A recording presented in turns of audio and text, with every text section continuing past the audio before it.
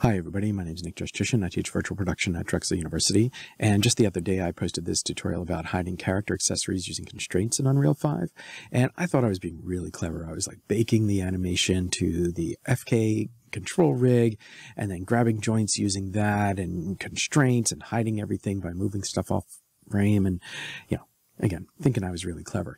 Within hours, this great tip came in from user at NASA0777, and he says, you could just zero out the scale of those joints and make them disappear. And I was just like smacking myself in the head. Absolutely correct. This is so brilliant. It's so simple. What an elegant solution. And so, of course, I have to create a follow-up and show how to do that. And along the way, as I was getting ready to do that, I realized I actually don't need to do it in Sequencer at all. Instead, this could be put into an animation blueprint for the character, and that makes it tremendously reusable, and it makes it faster. And so I figured, well, you know what, let's just do this follow-up video and show it how to do this much faster with a blueprint. And I will link in the description to the old video if you want to see it, but I advise against it. In the old video, I might even just unlist it so that people don't accidentally find it, but they can go check it out if they want to. So let's create this animation blueprint to hide all this stuff. And so I'm going to go to the content browser, and this is where the skeletal mesh for this character exists. And so with that skeletal mesh, I'll just right click and create an animation blueprint for it. And I'll call this narbash after the character name, underscore no drums, and finally underscore animbp. Okay, Control S to save it, double click to open it. So what we want to do is get the input animations, and then after they come in, we want to just zero out the scale for some of the joints that govern the drums and the weapons. So let's just do that with this animation blueprint.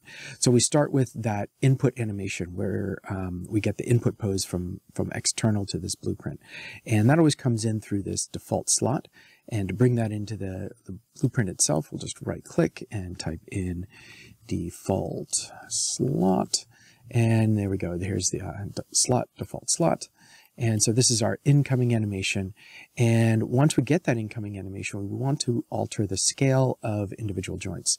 So I'm going to create a node here that is bone transform. Yep, transform modify bone. Okay.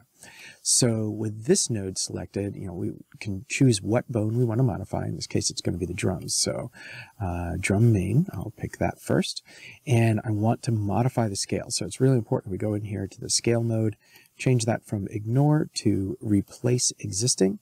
And then here in the node itself, I can go ahead and go into the scale and say 0, tab 0, tab 0. And so this bone, the selected bone, drum main, is going to get scaled down to 0 when this node gets processed. So I'll just take the output of the incoming pose. This will automatically change that to local to component, and our output will come from the output of this, and we should be able to compile, and boom, drums are gone. So we'll just take this and Control D, duplicate it, and Control D, duplicate it again, because we have two more bones, the two weapons to take care of. So I will just select weapon, so clicking on drum main and typing in weapon, and there's weapon left. And on this one, weapon R for weapon right. And we'll take the output from our drum adjustment and connect it here.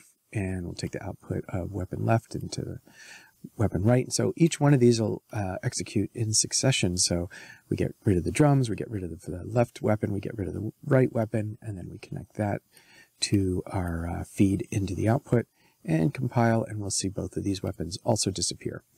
And so that takes care of creating the blueprint. So I'll go ahead and save that and close it out. And then here is our skeletal mesh in the scene.